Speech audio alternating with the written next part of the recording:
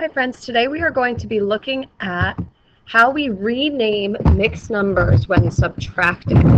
So yesterday we talked a little bit about adding and subtracting fractions, and we renamed mixed numbers with an improper fractions when we were adding, and we're going to start off by trying that work today. And I want to remind you again of all of the things that you know, because these are all of the things that should be prior knowledge that you can write in your little box even, because they tell us the things that we already know. They act as our prior knowledge that will help us answer the questions we do today. So we know how to create models using pictures. We can decompose fractions using unit fractions. We can write expressions using unit fractions. We can add and subtract fractions with like denominators. And we can rename mixed numbers with an improper fraction. And today we're going to try renaming mixed numbers when subtracting. But first, I want to do one of those problems that we did yesterday when we added and we saw that the answer had a mixed number and an improper fraction and what we had to do to fix that. So let's do the example 3 4/5 plus 1 2/5.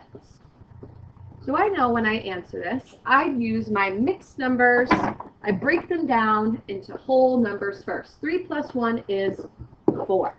Then I look for my denominator, which is 5. I know that's going to stay the same. Then I add my numerator, 4 plus 2. 4 plus 2 is 6. Now I'm looking at this and I'm saying, great, I'm all done. But I'm noticing that this mixed number includes an improper fraction. So I need to change that improper fraction. So I'm going to rewrite this, 4 6/5. This 6/5 is what I need to change. So I'm going to count by 5s because that's my denominator. So I need to count by 5s until I get to 6. So I can count 5 plus 1 gives me 6. And this is going to be fifths as well. We keep the denominator the same. So now I'm looking at this and saying 4, and I just changed the 6/5 to 5/5 and 1/5. So 4 plus 5/5 plus 1/5 equals, I'm going to make one more change. I know 5/5 equals 1. So 4 plus 1 is 5 plus 1/5 is 5 and 1/5. We're going to use the same idea when we're subtracting. So take a minute, get this in, and we're going to try the subtraction.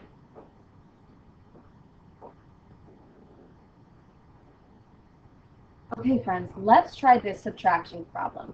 7 1/5 minus 4 3/5. Now I know I can do the same steps as I did before. I look at my whole number first. 7 minus 4 is 3. Then I look at my denominator. That's 5. Now I look at my numerator. 1 minus 3. Uh-oh. I cannot do 1 minus 3. So you know what? I have to backtrack. This is not going to work. We need to think of something else. And I'm thinking of subtraction. I know I can rename when I subtract. So I'm going to write this one more time. 7 1/5 minus 4 3/5. When I say that now, I notice that 1 is less than 3, and that needs to change. And I know today, when we were working, I saw some friends able to rename their whole numbers. So I'm thinking, how can I rename this whole number so I get another fraction? Well, I know I can make this 6, and I can add one more to get 7. But I want this to be a fraction. So to rename, I'm going to change that 1 to 5/5. And 6 plus 5/5, or 6 plus 1, is still the same as 7. and I can add that 1/5 right back in there. So now my fraction, we're turning it into that mixed number with an improper fraction in order to subtract 6 plus 5/5 plus 1/5. Well, I'm going to keep the 6, and now 5/5 plus 1/5 is 6/5.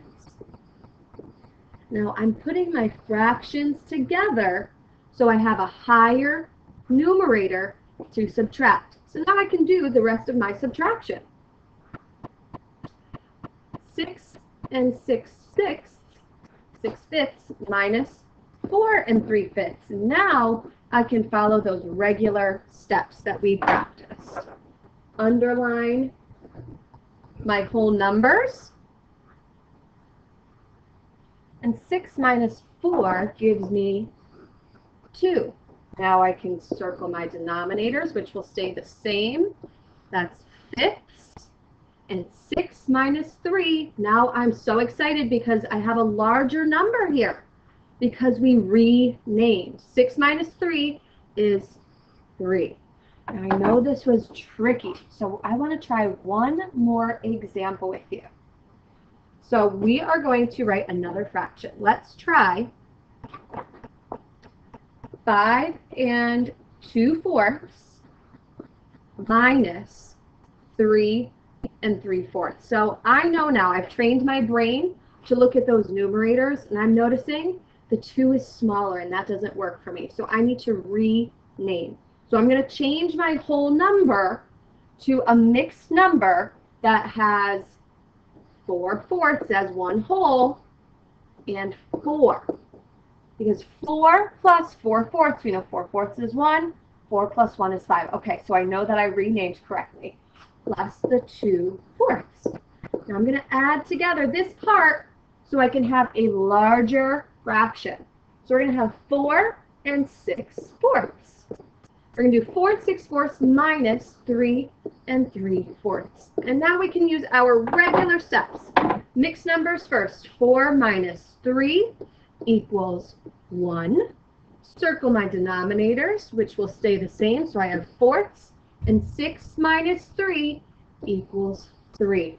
And you have a new mixed number by renaming. We're going to continue practicing this tomorrow. I know it's tough, but good luck.